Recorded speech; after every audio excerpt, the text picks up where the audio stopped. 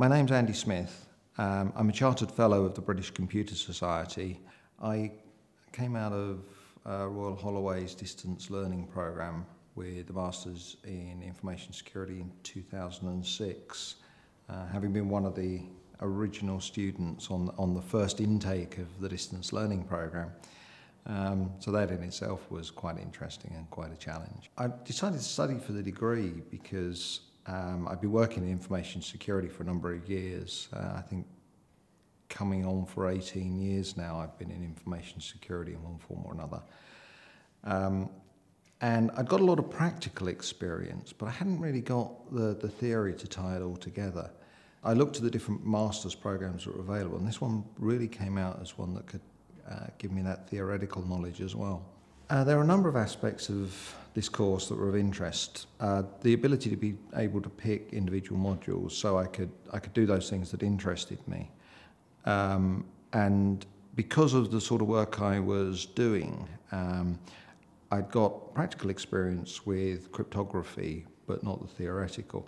So doing the course on cryptography was actually very useful. Gaining the Masters has helped to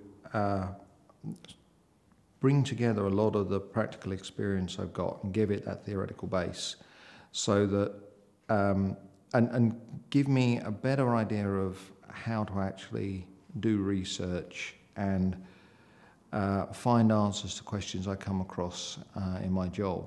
The dissertation I did proved very relevant. The project I was working on at the time was looking at remote authentication and use of different credentials for remote authentication. So I chose to do my dissertation actually in remote authentication of identity. And that allowed me to tie both what I was doing at work and the project that I was trying to deliver there with all of the research stuff that I was doing for the dissertation. And it actually allowed me to develop a solution for the project that was much better than would have otherwise been. Going forwards after actually achieving the degree, it's not led to any specific projects that I would otherwise not have done, but having that master's degree has really helped in making it easier to do certain aspects of projects. Especially the cryptography. The cryptography has proved invaluable in the project I'm currently working on, where we're doing network security, and also the stuff we did on auditing and protective monitoring and intrusion detection. That's proving invaluable on the networks that I'm working on at the moment. There's a number of reasons for recommending the course at Royal Holloway. At the time I was looking at doing a master's degree, I looked at all the courses that were available, obviously, and out of those courses, this was the one that offered the best balance of theoretical research and practical experience, and also had the best reputation. So it's one I thoroughly recommend to anyone. Nowadays, I suppose the main issue that's affecting information security is one that's actually been there right from the start.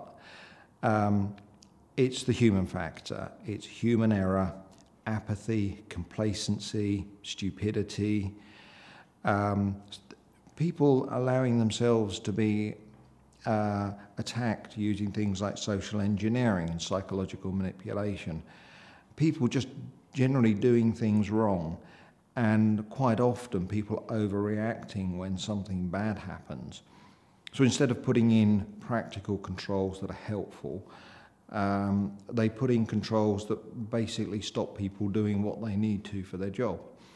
Those people that have studied this course will get a much better grounding in the sorts of issues that are affecting information security today. You get a good level of understanding of the issues that have to be addressed.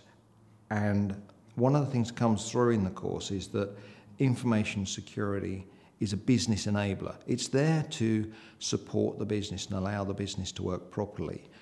It's not there to stop people doing things and to get in the way. So this course is actually very helpful in getting people to do information security properly.